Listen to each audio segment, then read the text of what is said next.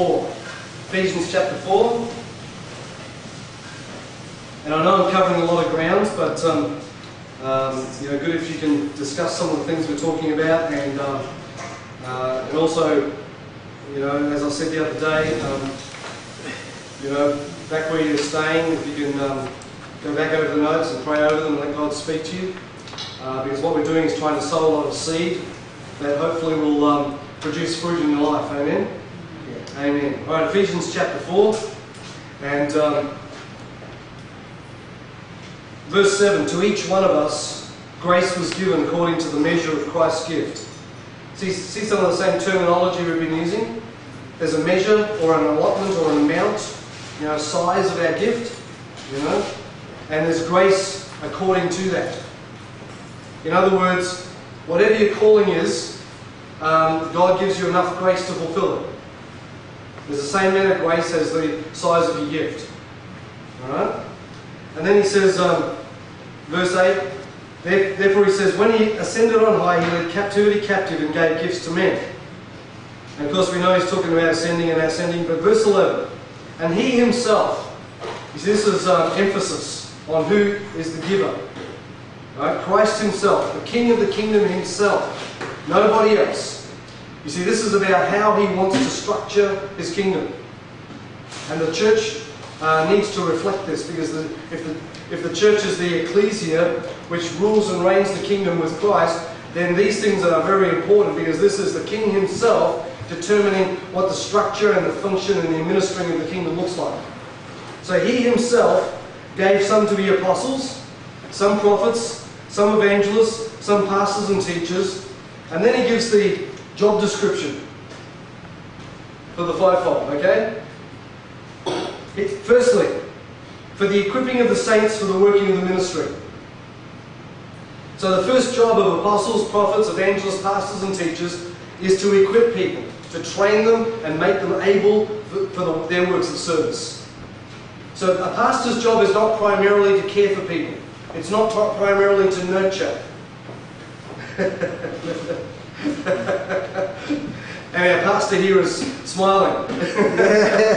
See, pastors want to just love the sheep and nurture them and make them feel good and comfortable and good sense of well-being.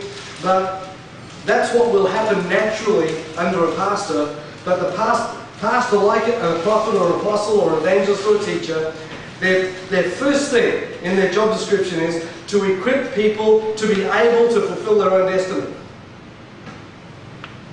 To equip people. In other words, the first thing we have to do is to multiply ourselves in others. Alright? And so, apostles will equip people differently from an evangelist. And a prophet will equip people differently from a teacher. And a pastor will equip people differently from a prophet. Why? Because there's a different grace. See, the grace is connected to the gift. That's what we saw here, right? And I talked about this last session. That apostles have a grace. Paul talks about, to me was given this grace and apostleship. So there's the amount of grace and the type of grace for the calling of our lives. Alright? So then the first thing in the job description for all fivefold people is to equip the believers to be able and empowered to do the work of the ministry and to fulfill their calling and their destiny. The second thing is to edify the body, to build them up. Now, to build people up means to make them strong, to make them fortified. In other words, to teach them what their authority is, how to flow in the power of God, how to stand when others fall, how to be strong when others are weak, how to be strong in the areas where they used to be weak. And again, pastors will do it differently from evangelists. Apostles will do it differently from prophets. Why? Because there's a different grace with each calling. This is why we need the fivefold. Alright, so in our picture, the King of Heaven came to planet Earth and brought his kingdom with him. Set up his dominion, his domain, right? The realm of his authority here on earth. When he went back, he sent the Holy Spirit as a governor, one like him, in his place to continue the same work.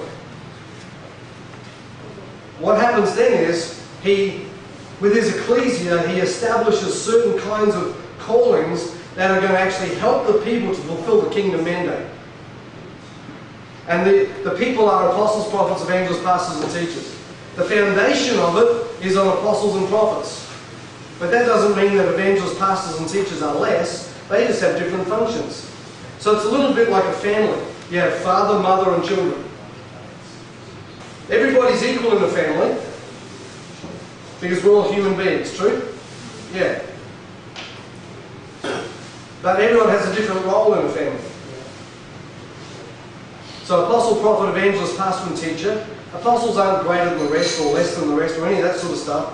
You know, pastors aren't greater or less than the others in the fivefold. It's like a family. It's like you know, if you will, it's like the apostle is father, the prophet is mother, and evangelist, pastor and teacher are the children. But they form a family that administers the kingdom. Right, you understand? Now the reason I use that picture is this. The apostle governs, and we know that in the natural, the man is called to be the head. That doesn't mean he's better than everybody else. It simply means he's got a responsibility under God, and he's to cover the family. Right, so an apostle is like the father. Now the mother always sees things differently from the father. True? Yep. So the mother will say, you know, we should do this.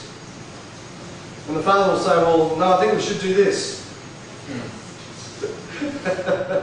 Or the father will do something and the mother will say, you shouldn't have done it like that. Apostle and prophet, I believe, are to work very similarly. It's like husband and wife. Because prophets see things differently from apostles, but the foundation is built on both together. Now, in our society here, we have an ever-increasing percentage of households that only have one parent. Mostly because of divorce. Right? Now, the thing about that is that there's something lacking in a family that doesn't have a mother or doesn't have a father. True? They may not always agree. They may often see things differently. But together, the family works far better. That's God's plan. It's the same with the kingdom. Alright, so prophets, to me, are like the advisors to the kingdom government. Right? They're like the wife of the husband who supports the husband, but also knows how to input what's needed to balance the husband, you know. But also sees things from a different perspective and will contribute that perspective, and together they bring the perspectives together and they get a balance. You see, apostles on their own are not going to be as balanced as they could or should be. Prophets on their own are not going to be as balanced as they could or should be. And one of the problems we've had with the prophetic is that we've had prophets running around the world without being accountable to apostles, haven't been in accountable relationships, and there's been all kinds of excesses. But then we have apostles also around the world who are not accountable to other apostles, don't have their own spiritual fathers, and so there's excesses or there's things out of order there too sometimes, you know. The safest place we can be is to be in relationship with people we're accountable to. And it's the freest place. I didn't know that until a few years ago. Accountability actually is liberating when it's in the right relationship. If you position yourself and function as a son to the right spiritual father, then your accountability liberates you because the father only wants the best for you. Yeah. But in an organisational structure, you know, we only submit to a certain amount. We only submit functionally in an organisational structure. True? We usually don't submit our hearts in an organisational structure because we're always thinking, well, the guy above me might stand in my way one day. Well, the guy above me might take advantage of me one day. Come on, this is true, isn't it? Yeah. So, in an organisational structure, we're accountable as far as our function, but we're not accountable as far as our heart is concerned. But if it's father-son, then our accountability is a whole of life accountability. It's a son's accountability. You know, with my natural sons, you know, I can put my arm around them and say, hey, how are you going? You know? And they know that I'm not going to judge them. They know I love them. If there's something wrong, then I'm going to want to help. If there's something out of order, I'm going to, you know, want to help them to get it into order. You know, if they're doing well, I'm going to rejoice with them. You know, and there's freedom. You know, my sons, they're grown up. You know, they're flourishing. I don't lord it over them. I love them. But I'll ask them questions at times and say, so, you know, what's happening in this and what's happening in that? Why? Because I'm their father, and because they're my sons, I care and I want them to account for their lives so that I can cover them, so that I can protect them, so that I can keep things in right order, so they can be blessed. It's the same in the spiritual thing, you know?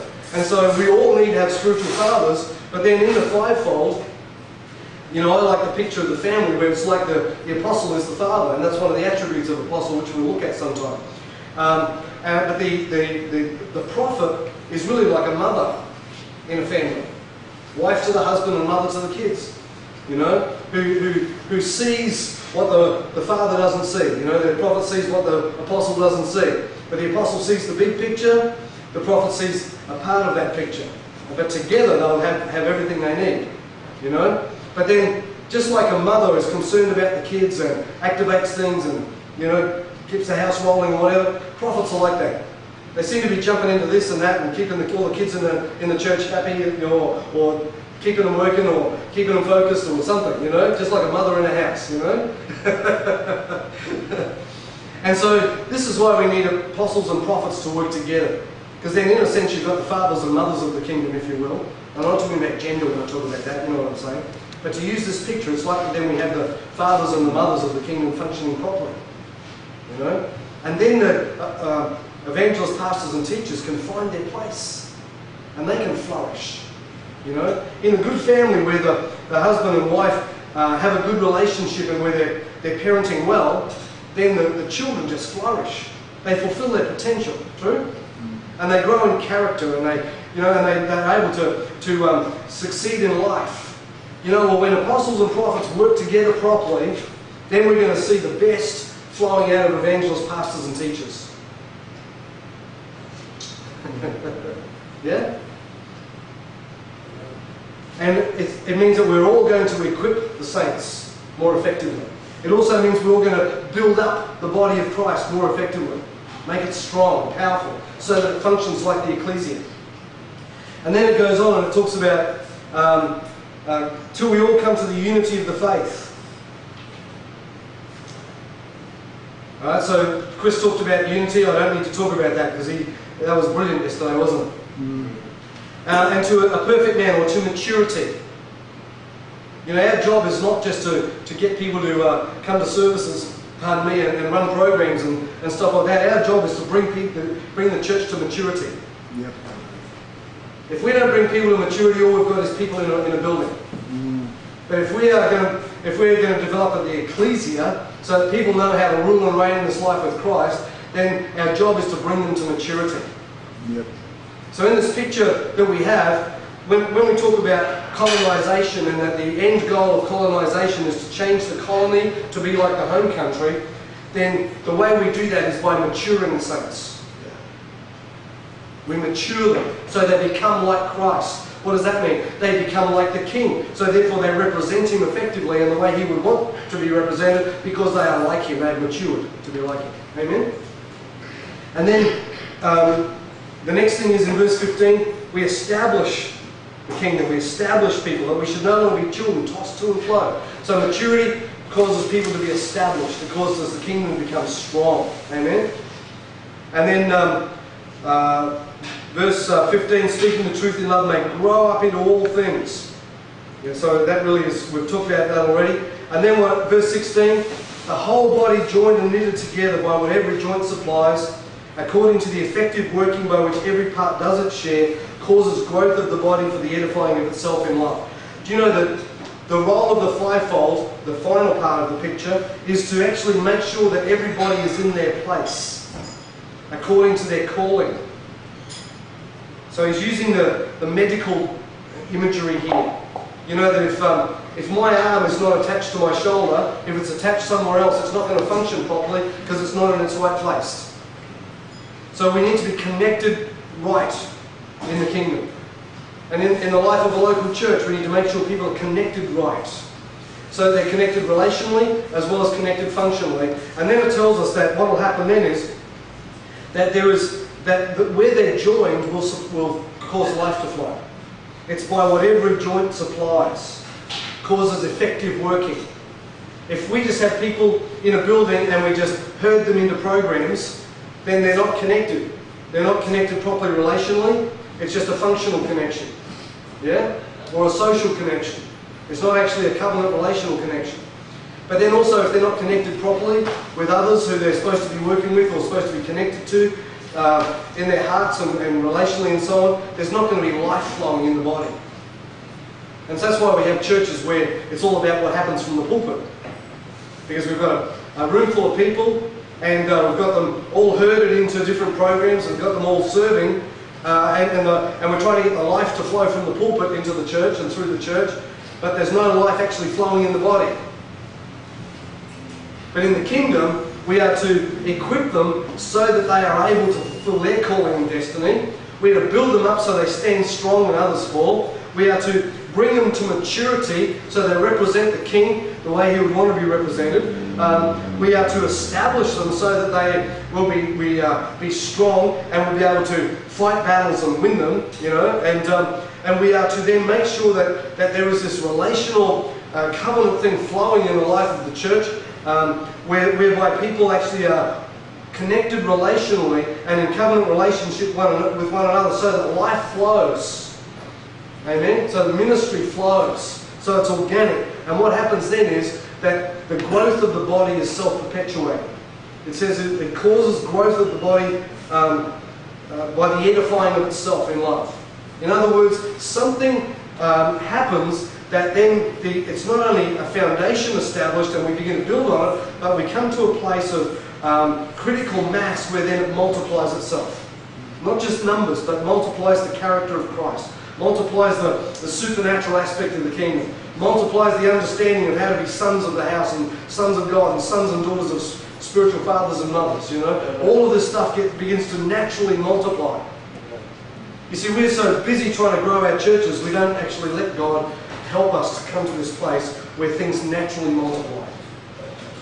But the more we pour into people's lives and bring them to maturity and equip them and make them strong and establish them and connect them right in relationship, then what's going to happen is there comes a place where the life within it begins to just automatically multiply. That's why it says in the Word of God that the sowing and reaping will end up happening at the same time. Yeah, we'll still be sowing, but we'll be reaping at the same time. You know? Yeah. Now in the natural you can't do that. You've got to harvest and then re-sow. But not spiritually, not in the supernatural kingdom. It's supposed to function in a way whereby we're sowing in the message of the kingdom into people's lives, we're sowing into our community, we're sowing, you know, in all kinds of ways, but we're reaping at the same time. So there's sowing and there's growth and there's harvest and it's all happening at the same time. How does that happen? If we do what the fivefold is here to do, then we're going to produce a culture, as Chris was saying, and an environment where this thing multiplies itself. Where the life within the body simply begins to give birth to more things, and more things, and more things. And we're not just multiplying numbers, we're multiplying the character of the King. We're multiplying what the kingdom is about. Amen? You see that in the early church. Acts chapter 2, you know, it talks about the thousands that came into the kingdom after Peter preached on the day of Pentecost. But from verse, I think, 42 to 47, it's amazing. It doesn't just go straight from that to Acts chapter 3, talking about the miracle at the temple, you know, the lame man. It puts in half a dozen verses that tell us what was actually being multiplied. As the thousands came in, it tells us what they did. They continued in the apostles' doctrine. They continued in prayer. They continued in fellowship. They continued in the breaking of bread. Those miracles continued. They had all things in common. There was a spirit of generosity, and the list goes on. What's it talking about? It's talking about the attributes of the kingdom that got multiplied, which is what Paul's talking about here. That it edifies itself and grows and builds itself up and continues to multiply itself, and it's the quality that keeps multiplying as the quantity multiplies. Amen?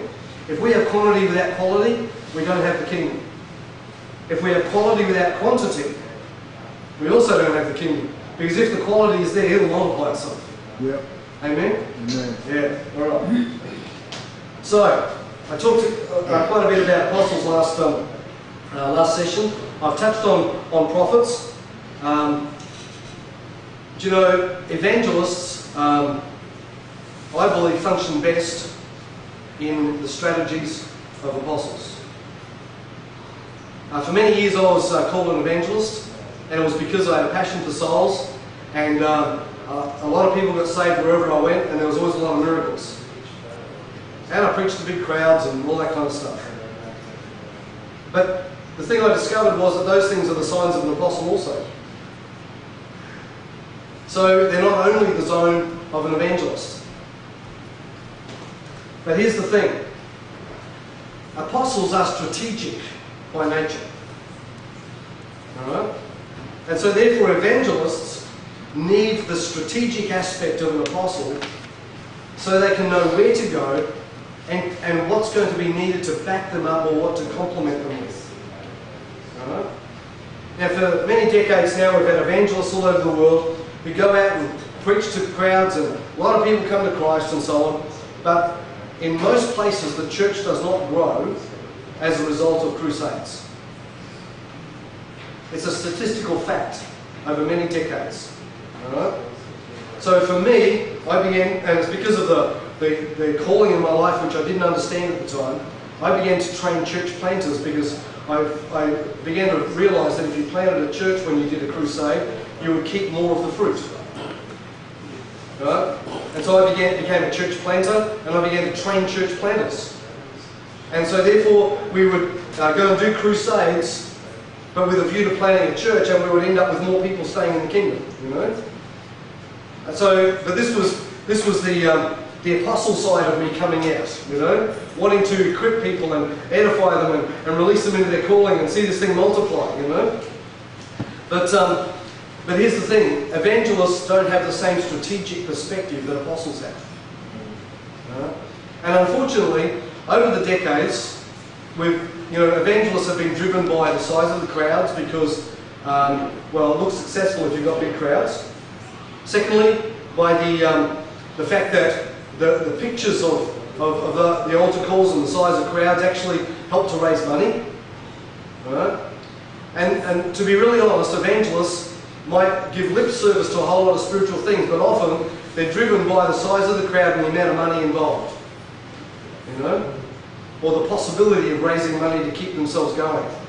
I remember being told by evangelist friends of mine years ago, Phil, you've got to preach the big pulpits and get the big offerings, you know, because, yeah. Man. And I did preach in, most of the biggest churches in this country. But I want to tell you something. I know today with a different perspective that sometimes sitting at a table with a strategic person and having a word from God can sometimes have far greater kingdom impact than preaching in the biggest church in the country. It can also leave the more lasting results than preaching to tens of thousands of people. You know, and so I believe that if evangelists work with apostles and in an apostolic strategy, then there's going to be fruit that remains like never before, and will actually advance the kingdom, not just get a lot of decisions cards filled out. You know? So then, where's this in the scripture? Well, Acts 8 is where I see it in the scripture. Philip goes down to Samaria. And they went because of persecution, but they're apostolic people, so they went with purpose. They went preaching about the kingdom. So all through the cities of Samaria, he just has this incredible move of God. And there's healings, there's deliverances, there's great joy in the cities, many conversions, huge move of God. So he's got a whole bunch of people saved, a lot of miracles, even significant people, power brokers like Simon the sorcerer come into the kingdom, you know. This is really successful. He could have gone back to Jerusalem and said, oh man, talk about an evangelist, I'm it. You know, I'm the best evangelist that we've got, you know. Sorry, I thought the ring was off. Okay. You know, he could have gone back and said, I've been so successful. I've been through the cities of Samaria. You know, there was healings, there was deliverances, there was, huge numbers converted and come into the kingdom. The cities are just full of joy. It's fantastic. No, he sent word back to Jerusalem to the apostles. When Peter and John came there. Yeah? Because apostles have strategies that establish. Evangelists don't. That's why we have evangelists who have, and many evangelists have burned out and are living disheartened lives because they've been out there and they've given their all, but feel like they've established nothing for the kingdom. They need to work alongside apostles in order to see their work established and to see things established through their ministry. And so Peter and John come down to Samaria, and they look around and they go, "Oh, great miracles happening everywhere, deliverance is happening, conversions happening, everyone's excited." But none of these people are filled with the Holy Ghost yet. So they start getting everybody filled with the Holy Spirit, because that's something that Philip didn't do. So they immediately added something that wasn't happening. But then, of course, they exposed, and I've already talked about this, that the governor of the kingdom in us exposes things. The apostolic grace exposes things. So it exposed what was in the heart of Simon the sorcerer. Now, if they hadn't exposed that and dealt with it, the fact that he got saved didn't mean everything was wonderful. Because he still wanted power. Right? So he had become converted, but he hadn't actually laid down his desire for power and surrendered that to the king. And it took the apostolic grace to expose that. Now the churches would never have got established, and the fruit of Philip the evangelist's ministry would have been dissipated if they had not exposed that and dealt with it. So there's so many issues that apostles and prophets together will actually deal with and bring right order and establish that will conserve the results of evangelistic ministry. There are strategies as to how we mobilize evangelists and where and when that will help them to be more effective. But then there are things that apostles and prophets can bring that evangelists will never have. But there are things evangelists bring that apostles and prophets won't have either. Because they bring such a passion for such a sense of eternity, and such a passion for the lost, and such a passion for the miraculous, and such a desire to bring people into the kingdom, And so they're like the pointy end of the spear. They just boom, cut through, But once they've cut through and there's a whole lot of stuff happening, then they're outside of their grace zone. Yeah? Yeah. And what do they need? They actually need to be in covenant relationship with the apostle and prophet, So there's a strategic nation of the apostle. There's the insight of the prophet. There's the activation of the prophet, and there's the bringing order from the apostle to establish the fruit so that it remains. Yeah? All right. So then, pastors. Pastors are, in fact, if you want to, I believe there's a case study for each of the fivefold in the New Testament. And so Acts 8, I think for me is the evangelist. I just don't have time to get into all the stuff. But we've got DVD sets, and I've got books written now with this kind of stuff in it. They'll be available at the conference. But I want to just sow a lot of seeds for you to go away and pray about, all right? But I believe that the pattern for pastoring is Psalm 23. If you read Psalm 23 as a sequence, right, a sequence. In other words, it starts at the start and then it unfolds the role of a pastor. Right? So the Lord is my shepherd. Firstly, people need to acknowledge Him as King and Lord. And they need to establish Him as the one who leads and guides their lives. The Lord is my shepherd. So a pastor's job is to actually establish them in their relationship with the Lord. Okay? The Lord is my shepherd, I shall not want. Pastor's job is to bring a revelation of Him being the source. So therefore they will seek first the kingdom of God and His righteousness, knowing that He will add everything they need. That Jesus is their source. Right? I better go to it so I don't forget what all the lines are. Right? But I want to suggest this to you, that I believe that Psalm 23 gives us a pattern for pastoral ministry in the kingdom, which will help pastors to not just be nurturers, but will actually give pastors a kingdom purpose in how they release their pastoral grace to their people, right? So the Lord is my shepherd. In other words, pastors are to actually connect people to Christ as their King, and that they will draw from Him, all right? Not from anything else. So a pastor's job is not for people to depend on them, but to teach people to depend on the Lord. He makes me lie down in green pastures. In other words, pastors are to bring people to a place where they know how to live with rest of soul. Jesus said, if you're tired and weary, come to me and I'll give you rest in your soul. Pastor's job is to teach people how to enter into the peace of the kingdom. Lie beside still waters, amen? Green pastures. That's lie beside still waters. Green pastures, how to feed on the word for themselves. See, a shepherd can lead a sheep to the green pastures, but he's not going to eat for them.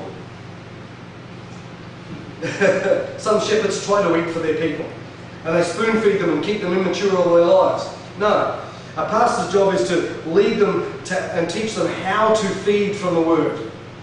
How to feed themselves in prayer and in communion with God, and how to grow. Amen? And then how to enter into the peace of the kingdom and have rest of soul. That leads me beside still waters. Number 3, he restores my soul. So a pastor's job is to actually bring people to wholeness. To restore their souls. Now here's the problem. When we get to here, people think the job's done.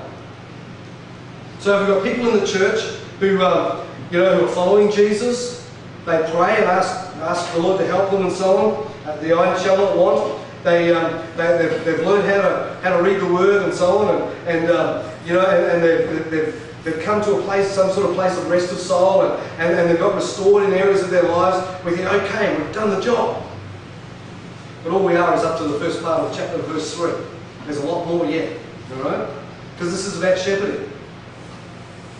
So then once people have a restoration going on in their lives and they're coming to wholeness, then it says he leads me in the paths of righteousness for his name's sake. So now they've got to be taught how to be led by the Holy Spirit in a way that will bring right order in their lives. Righteousness is God's right order. Right? Yeah. So he leads me. So they must follow Jesus in a way that brings right order in every part of their life. Down a path of right order. So that his name is honoured through their lives. So this is beyond the restoration or wholeness coming into people's lives. See? So this is the next step. And then the pastor's job, verse 4. Yea, though I walk through the valley of the shadow of death, I will fear no evil, for you are with me. So the pastor then is to bring people to a place where they have no fear, but they walk by faith and not by sight, where they know their authority, they know their power. They might be in the valley of the shadow of death. They're not fearing any evil because they know that they're sons and daughters of the King, and they know the King's with them, and there's a confidence and a strength and a power about their lives. Yeah? And then they know that your rod and your staff, they comfort me. What's that? Rod is authority. Staff is actually what they use to bring them back from drifting away. Yeah? So what it's saying is that pastors then are to bring people to a place where they know their authority and where they know the protection of God and the boundaries of God for their life, so that they can go through things and come out triumphant. Amen? And then verse 5, there's more for pastors that pastors can do. You prepare a table before me in the presence of my enemies. Wow, I'll tell you what, that's confidence, that's strength, that's knowing who you are, isn't it? Yeah, that you can relax and enjoy a meal in the presence of your enemies.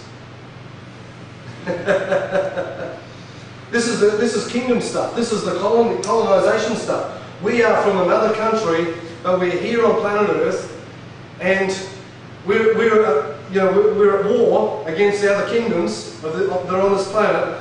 But it says here, you prepare a table before. We live in blessing in the midst of war. We're partying in a battle zone. There's joy in us while we're attacking the enemy, or while we're under attack, or while we're dealing with problems or issues. There's a joy in us. Now, pastors are called to produce this in people's lives. Not just the first few things. There's a whole lot more, right? Then you anoint my head with oil. Anoint means to be set apart for purpose. So a pastor's ministry actually is to ultimately help people to find their purpose in God, their calling. My cup runs over. They minister out of the overflow of the anointing in their lives. Surely goodness and mercy will follow me all the days of my life. I'll dwell in the house of the Lord forever. They're living in the kingdom lifestyle. So if you look at that as a sequence, it becomes a great pattern to be able to train pastors and to be able to change the pastoral ministry in your churches so that it's more than just nurturing people or caring for people or helping people who are in trouble, but where it's proactive, where there's a plan to take people from the start, where they come to know Jesus. And what do we do then? Well, here's the pattern in Psalm 23. If you look at it as a sequence from one to the next, to the next, to the next. See, if pastors do this, they complement apostles and prophets. Because the apostle will bring the word of the Lord as a directional thing, a governmental thing, a strategic thing. And the pastors will say, I know how that's going to work to take the people I'm pastoring to the next step in their lives. So they break it down to the individual. Yeah? And to me, that's the strength of the pastor in the kingdom context. Does that make sense? Yeah? Okay. Let's talk about the teacher. Again, we've had teachers who have travelled the world and teaching their deep truths and all that kind of thing. We have a pattern in the New Testament to help us with this. And I believe the case study of the teacher is Apollos. And while he was later on called an apostle, when he was in the early stages, he was recognised as a teacher. Let's go to Acts, I'm not sure what chapter it is now. Here we go, Acts 18.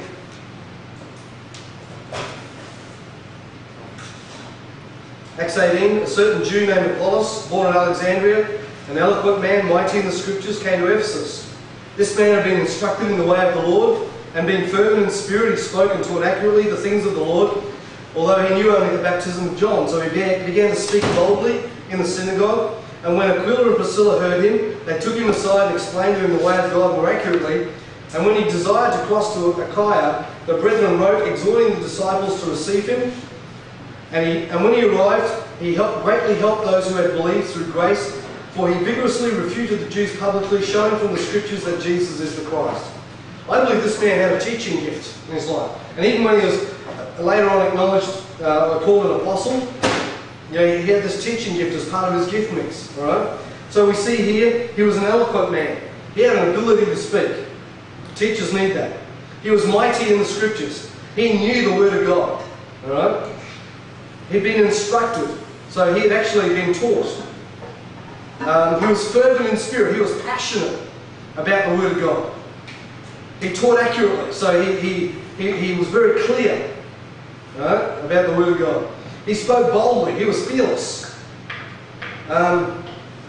He was teachable, because Priscilla and Aquila took him aside and explained things to him more accurately. So he heard them. He was teachable himself. Right? And then others received him. He greatly helped them. And he vigorously refuted. Man, we need teachers like this. Yeah? You look at those, there's about 10 characteristics there that I just mentioned. If we have teachers like that, they'll be powerful. But here's the thing. I believe that teachers need to follow apostles. Because teachers can break down what the apostles are giving under the anointing of the Holy Spirit, and they can break it down so that people can understand how to live it. I don't believe that the teaching gift is so that teachers can impress everybody with their deep knowledge and deep truths. I don't think that's what it's about at all. And I don't think teachers are supposed to be out, promoting their own ministries and all that. We see in Corinthians, in fact it's the end of 2 Corinthians, why don't we go there? 2 Corinthians chapter 12, I think it is. Paul understands the value of having a teacher of the caliber of Apollos, with those 10 characteristics we just saw, going to places where he himself had been, because he would break down the message or the doctrine of the apostle in a way that it would establish the people, and people could actually know how to live it. He would help them with the implementation and the application of the apostles' doctrine. All right? And I believe this is the role and where the teachers will be most effective. And in my team, the people in my team understand this. And often, members of my team, when they preach, they'll preach the stuff I preach. But they preach it so differently.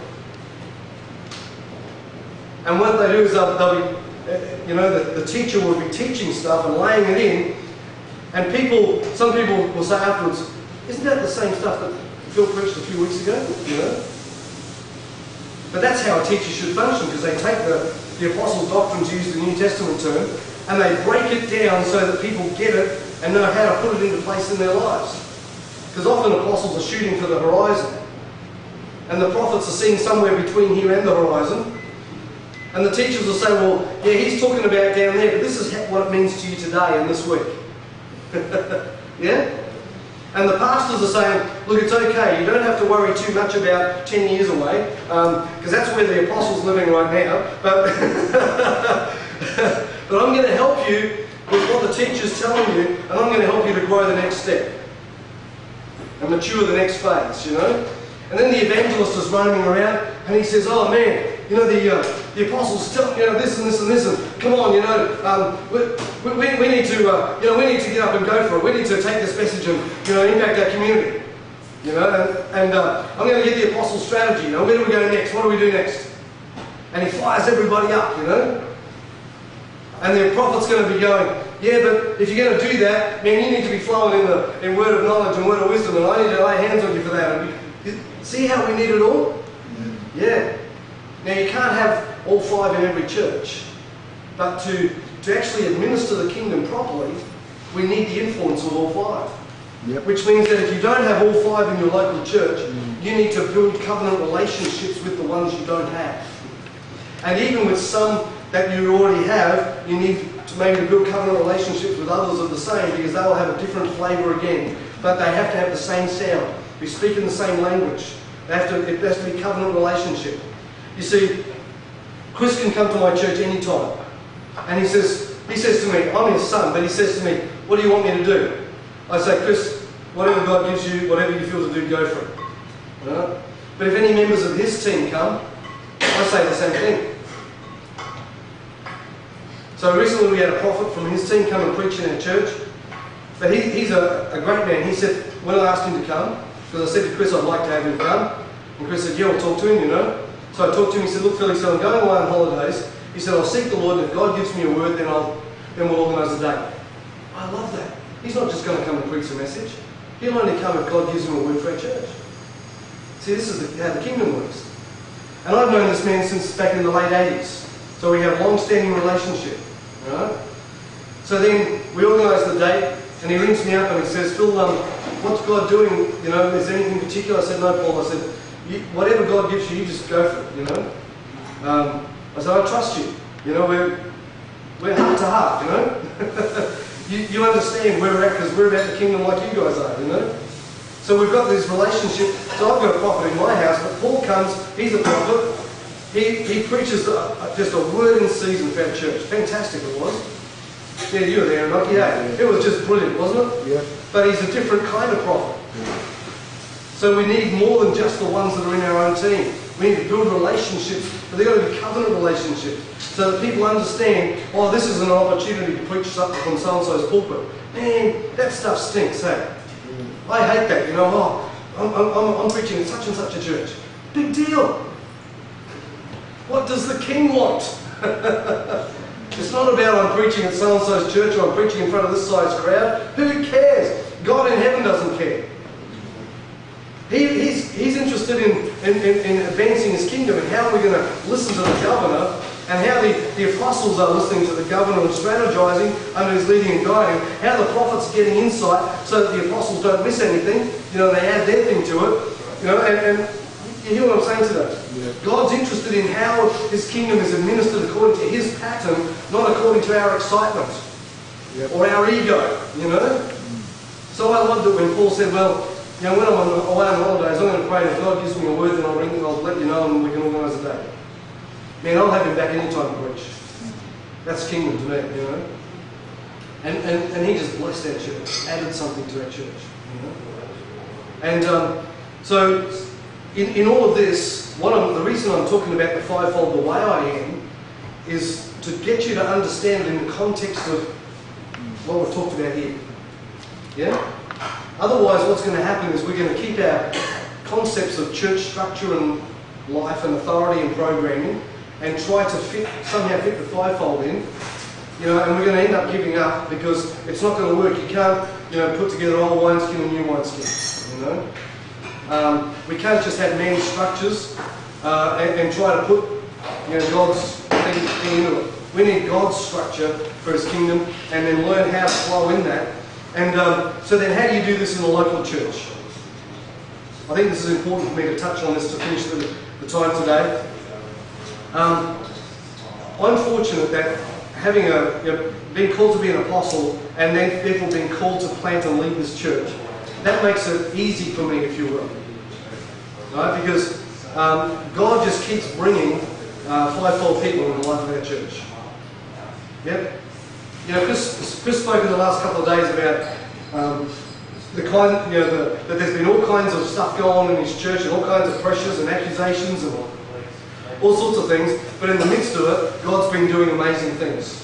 You know, and so this property, you know, that he's talking about that's been offered has happened in the middle of all this stuff. You know, man can try all kinds of things and not even know what they're doing, but if we just stand and hold the line and let the Holy Spirit be the governor of the kingdom, and understand, if you're an apostle, understand the grace that's on your life, and that at some point you're going to see the king do his thing. You know, at some point the supernatural is going to be released. At some point the governor's going to give you a strategy and you're going to know what to do and when to do it and how to do it. And you know, same thing happened for us. We had real upheaval in our church towards the end of last year and the first month or so, or a couple of months of this year. In the middle of it, you know, I had people saying I was wrong in how I was running the church. People saying I'm not tithing to this place anymore. All kinds of stuff going on, you know.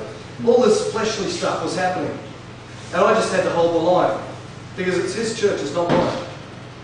So I don't have to run around trying to fix it all. Only if he tells me to.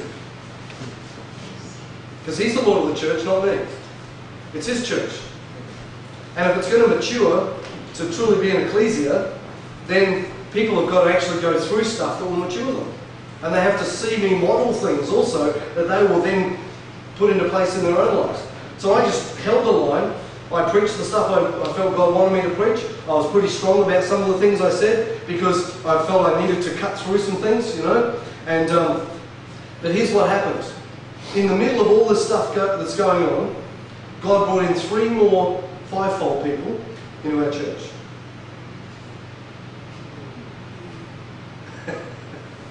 Enoki, who's an evangelist and church planter, a pastor who's been out of active ministry for years, and God's restoring lives and ministries and callings. It's awesome.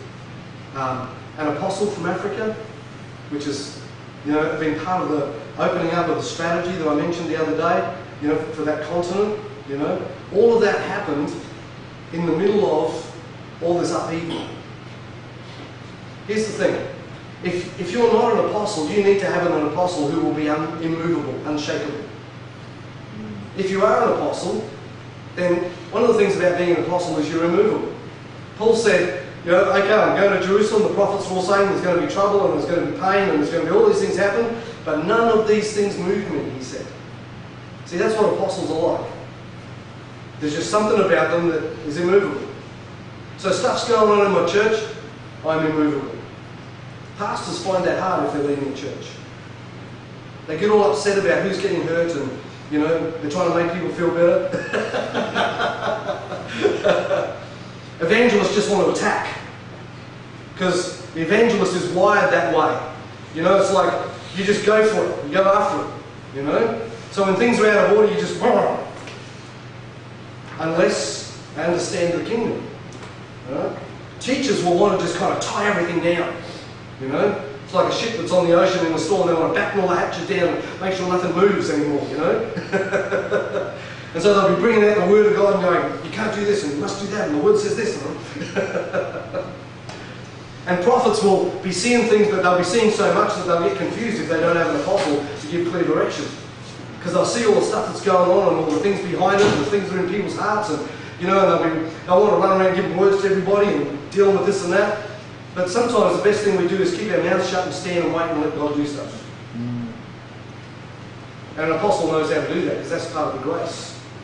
So if you don't have an apostle, or if you're not an apostle leading the church, then you need to have one who you can call on, who will be immovable and who will just stand and say, hey, it's okay. Yeah, there's all this stuff going on, you're in the middle of the storm, but it's okay because this is about the King and His kingdom, it's not about this stuff. See, this is why we need governments by apostles. And the apostle will say to the evangelist, you know, if an evangelist went in the church, the apostle will say, it's okay, relax. And the evangelist goes, I can't relax. We've got to do something. So you're not alone, it's just how evangelists are, you know.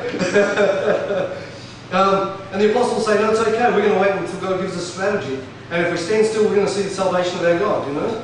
And God's going to open some stuff up.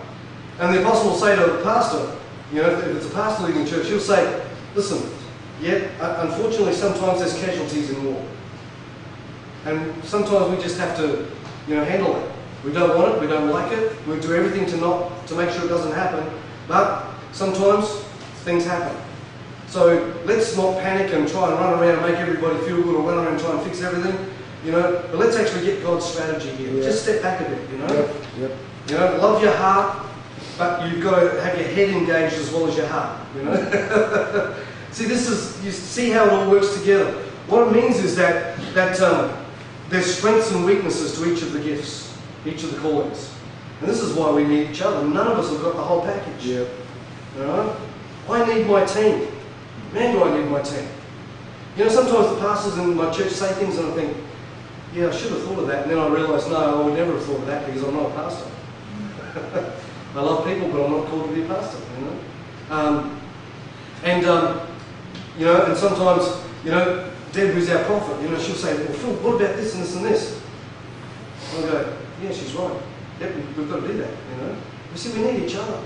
Because none of us have got the whole package. If you're an evangelist, you need an apostle over you, but you need pastors around you. Because they'll soften you. Apostles need pastors also on their team because they soften them, you know. Prophets need pastors around them.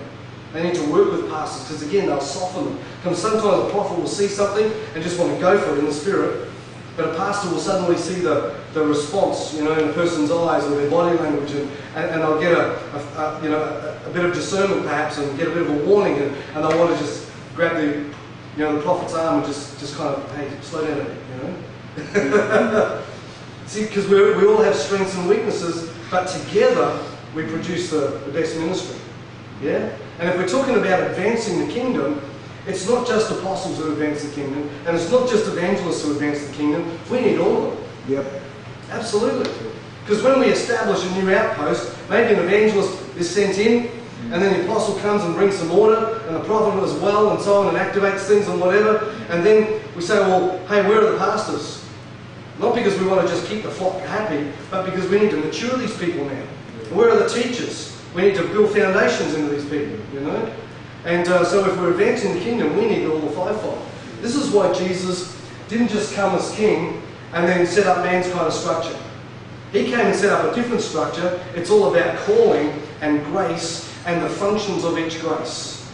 And the fact is we need to work together, because it's not about having someone who's at the top of the tree, who is the boss who knows it all, and everybody else is just an underling who serves.